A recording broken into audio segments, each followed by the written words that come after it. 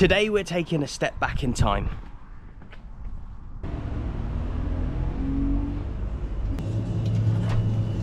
One of these as well, please. Yeah.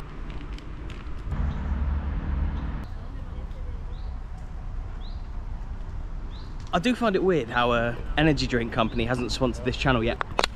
People who have been to Munich will know that that is one of the most famous, if not the most famous landmark in the entire city. If you look at like a picture of the skyline, that will sort of give it away that you're in Munich. We are in the Olympic Park, and today we're going to be going behind the scenes of Bayern's old stadium, 1860s old stadium as well, the Olympiastadion.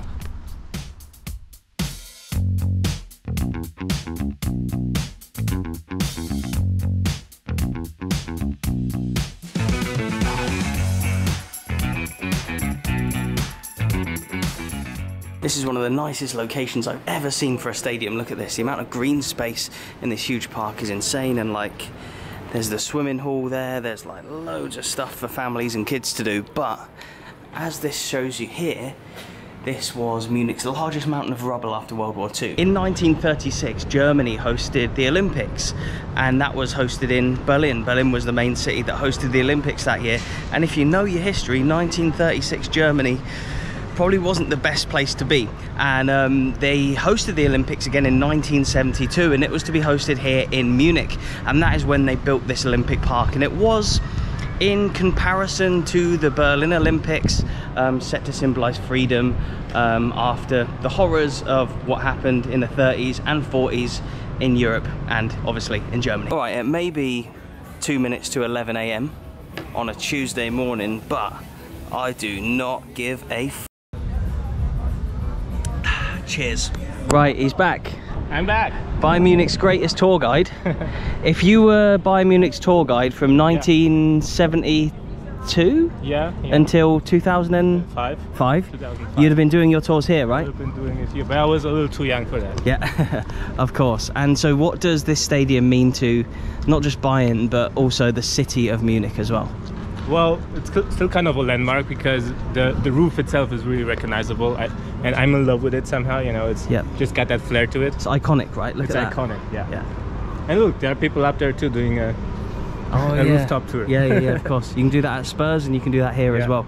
Let's have a look. So, there's obviously no roof over there. Yeah. There's a partial roof over there. How hard was it for fans of Bayern Munich, and 1860 Munich played here as well, and the Turkish Munich side? What's their name? Yeah, they played quite recently. It's Türkgücü München. Yeah, Türkgücü they only München. played for like 2 years. There's a few football teams that have played here. Yeah. It must have been hard for them to watch a game in the winter, right? Yeah. Wow, look at it though. There's no pitch. Well, no, because it's concert season. Concert season, right? Okay. And so, who's played here before? Well, Rammstein a lot, you know, kind of like the most famous band. Bon Jovi, I actually went to Bon Jovi a few years ago. But your favourite artist was here recently, right? Harry Styles? Not my favourite artist, no. But yeah, he was here. He was here.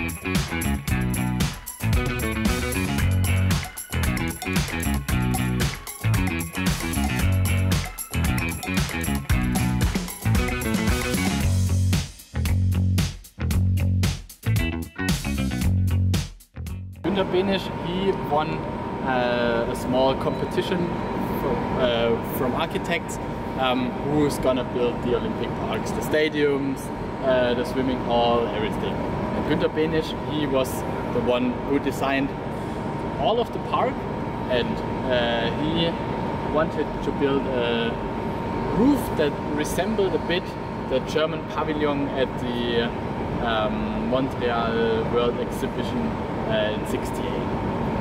So really light, tent roof with see-through glass on top. He built a model, really small scale. He used some toothpicks and a pantyhose from his wife to resemble the rooftop. So it's a little bit different to the Allianz. Oh yeah.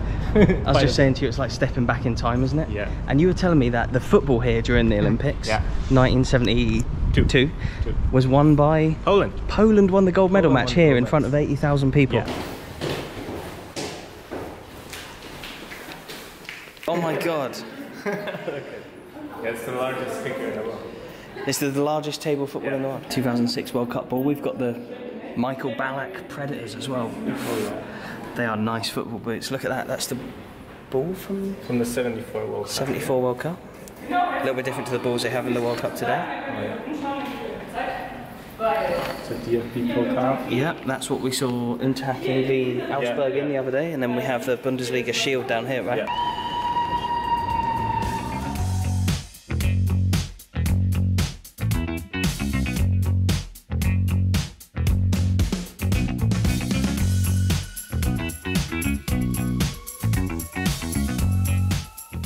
So he was telling us that we're in the VIP section now, but seats are the same as everywhere else, right? Exactly the same. Because they wanted it to be equal for the people in the Olympics. But we're going to go in and have a look in a sec. But before we do, just for the football, obviously we spoke about the Olympics.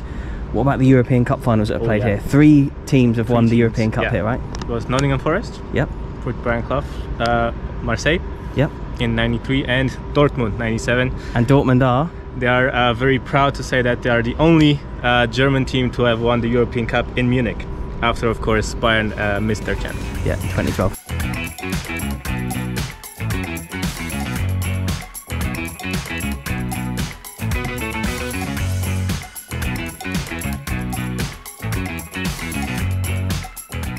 Referee.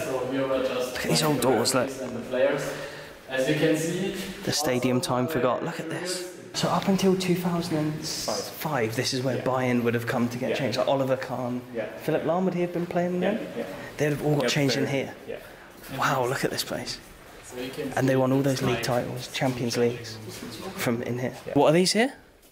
hairdryer. They're hairdryers. Wow. Oh, damn. Okay. I couldn't imagine Oliver Kahn drying his hair in one of those.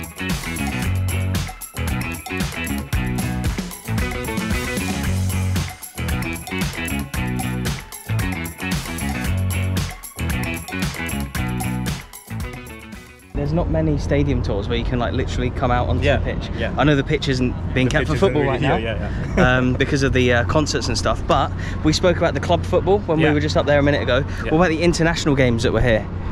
Well, first one, the big one that we spoke about. Yeah, the World Cup. Well, the bigger one than that. England. Oh, England. Yeah. England beat Germany 5-1 here. That's one of the most famous results of my childhood. Michael Owen scoring a hat-trick against Germany on this very pitch here. Watch, I need to step on.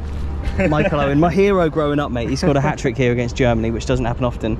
But then the two major finals here that weren't Olympics, obviously, were... Yeah, the World Cup final. 1974. Yeah. Interesting thing about that World Cup final, won by West Germany. Yeah. But did they lose to East Germany in that World Cup? Yeah, they lost to East Germany in that same World Cup. Yeah. Luckily, he was not here. He was in Hamburg. Okay. But yeah, they still made it to the final, played the Netherlands, and they won. And the captain would have been? Franz Beckenbauer. So Beckenbauer lifted the World Cup. Oh yeah.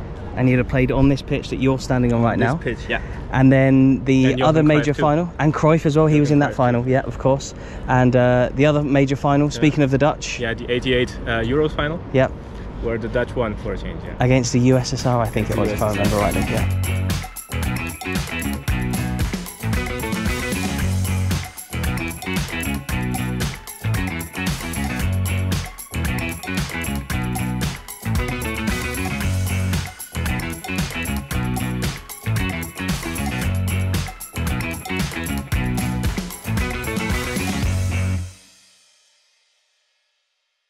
How much did it cost to build in 1972? Want to have a guess? I couldn't, just because it was so long ago. No, Euros. Deutsche Mark. Deutsche Mark. Okay. I don't know how. Yeah, you can. Yeah, I'd like to know the equivalent today. Yeah. It's like 1 to 2. I couldn't tell. Yeah, because it's in marks as well. I have no idea. Yeah. I'm not sure. All of it, all the stadiums. Yeah. 1.1 billion. 1.1 billion. Billion. Okay. What do you know? What that would be translated to? The entire park, all the stadiums, all the subway stations, everything. What would that be in today's money? That's a tough question. More. 4 billion euros. So in today's money, it'd be 4 billion. Okay. It was in 1972. It was 1 billion Dutch marks, so it's 500 million euro. Okay. Yeah. And then it's with inflation, 4 billion. Wow. And that was for the whole Olympic site, wasn't it? Not just this stadium, but yeah. Okay. For me, this kind of feels like a bit like a stadium that time forgot, in a way. Absolutely. Them changing rooms, if you think that, like I said when I was in there, there's people like Oliver Kahn, Philipp Lahm, legends of the game, of the modern era, who have got changed in them change rooms. the exact same change rooms that Beckenbauer would have got changed in. Yeah, exactly. And you think of like the era that he was in. But what do you make of, like, you can see the modern buildings of Munich through there, but then you have this like old stadium here. What do you think of like the contrast between the old and the new? I think it's always a beautiful thing, you know, to see the old and the new together. Yep. Yeah, we saw at the Allianz Arena where I showed you, you know, that the restaurant there was kind of made with that in mind, to combine the old Olympic Stadium with the new. Yeah, the ceiling was the same in the restaurant there as it is like downstairs in the entrance here. Yeah. And he was also saying on the tour that that hill there was made from the rubble from World War II. They had so much rubble in the city, they had to move it out of the city, and they just shoved it over there. Yeah. There's now a hill that they had specifically built there with this stadium in mind, so that when there's concerts on and when the Olympics was on, people could just sit on there and watch for free or listen for free. I think it's from up there you cannot see what's happening on the pitch. Yeah. But you can listen to the noise, get the atmosphere. Yeah, that too. And you could see maybe the stage, you know, because the stage would be on this side of the pitch. Yeah. You could see the stage from there. Nice. Right, so after a really good week in Germany, I am now back in Scotland, and I'm looking forward to getting back to the Scottish videos. But yeah, the Olympic Stadium tour, I was excited to do it, but I didn't quite realise how much history's there. Obviously, like where I live, Glasgow, there are so many historic stadiums that have such significance with football for different reasons. And I feel like Munich's Olympic Stadium is kind of one of those stadiums for the entirety of Germany. It's like had so much history there. England 5-1, of course, a World Cup final, a Euros final, Olympic final, 3 European Cup finals as well.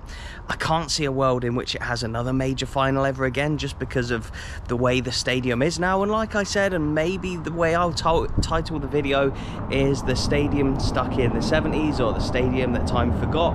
And I mean that in the most respectful way possible. I feel like it's quite a clickable title for YouTube, but at the same time, like, it's fascinating to visit these stadiums. I love when they don't change, because I've been to the Lisbon National Stadium, the Estadio Nacional, where Celtic won the European Cup, and it genuinely hasn't changed much, maybe a little bit here and there, but it hasn't really changed much from 1967 when they actually won it. If you look at pictures from then and you go and watch my recent video that I made on it like last year or whatever, it still looks almost identical. And I feel like that's the same for the Olympic Stadium in Munich as well. There's stadiums around the world that sort of transcend time a little bit, and I do kind of wish that they aren't worked on too much, because they should keep a lot of their old kind of styles and the way they are. They're historical pieces, aren't they? And they should be listed, in my opinion, like some of the stadiums are here in the UK. But yeah, I hope you've enjoyed all the German videos. Please do go back and check them out. I'll leave my German playlist on screen. I've been to Dortmund, I've been to Hamburg, I've been to Cologne, I've been to Munich now. I've done many videos in Germany, so do check out that playlist and find a video for you. Thank you so much for watching, and goodbye.